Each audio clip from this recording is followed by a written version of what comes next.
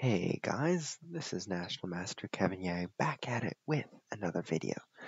So, remember when I left you on a small trivia, right? So I was telling you, how are we supposed to coordinate these pieces in a better position so that they can develop? So I purposely left this pawn here. This pawn was meant to blockade the bishop and sort of just keep the knight from developing to c6. Now, what is a way in which we can get the bishop out, we can get the knight out somewhere, we can get this knight out, get this knight out, get this bishop out, and castle. What is one way to do that? Well, there's sort of multiple ways to do it, but here's the move. Knight f5. Now you might be like, well, I thought that was logical. I mean, move it out, get it out. Well, yeah, it's a little bit logical, but also a little bit weird because you've already moved the knight from here to here and now here. Like, why are we moving it so many times? Right, so that's a very strange part of it. So after knight f5, the benefit is that now you get to bring this bishop to c5. And the second benefit is, okay, I get to move the knight to maybe h6, and then you can put your knight on d6 if you want to. So just imagine that for 1 second. If you can see all those moves in your head, pretend on the board there is a bishop on c5, there is a knight on d6, and there is a knight on h6. So obviously you'll see that, okay, it's much better than putting your pieces on the original squares, right? It gives your king a moment to castle. So there's good things with it.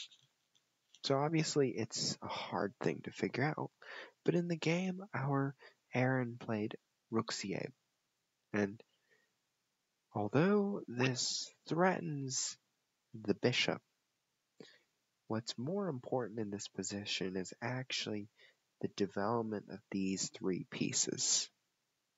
So after queen e2, it sort of thinks, okay, there's d6 coming, there's a pin on the knight and the king. What does black do? Queen c7 leads to knight b5. Queen takes c4, knight d6 check. Look at that. The golden fork. After king d8, I said, should we take advantage of our fun a little bit more? I said, yeah. Knight takes b7. Because after king c7, queen takes c4. After king e8, knight d6. So I did that. King e8, knight d6. King d8. Now I could do it more. I could go to f7 and go back, but I decided not to. I just took on c4, knight takes d5, and after castle kingside, knight takes f4, the bishop came out. And you'll see that,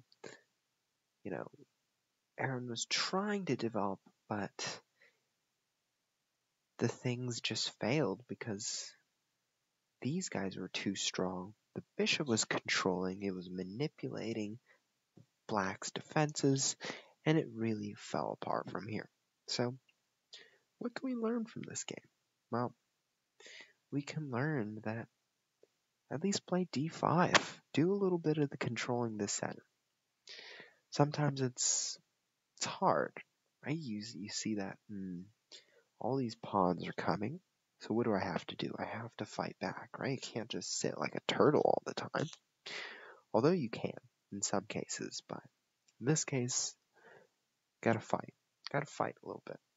But after b6, didn't look great after knight e7, especially these guys. And with a pawn on f6, ooh, didn't like it.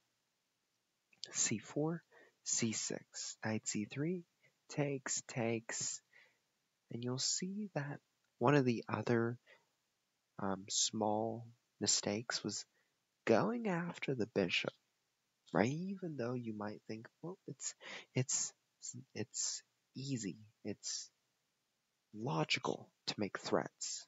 Well, yeah, it's logical to bring the rook out and attack the bishop,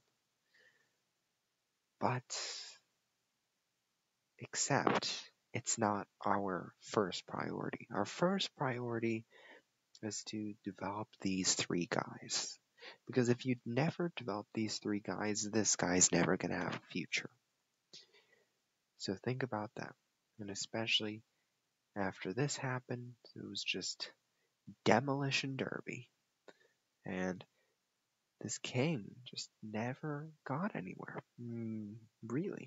That's how I won. So, thank you, and I will see you next time.